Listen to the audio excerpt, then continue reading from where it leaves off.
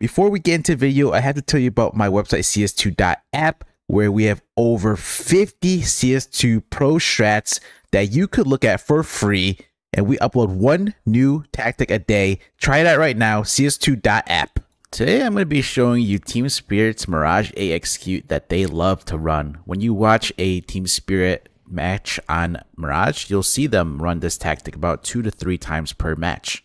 They run this early on. It's going to be a full AXQ involving 5 players. Throw right side A smokes, CT smoke, Molotov for sandwich, dark, as well as for the bench. That's to prevent any CTs from pushing through the jungle smoke. You saw that Zontex did miss the dark smoke. It landed on balcony, which was fortunate because there was nobody in dark there.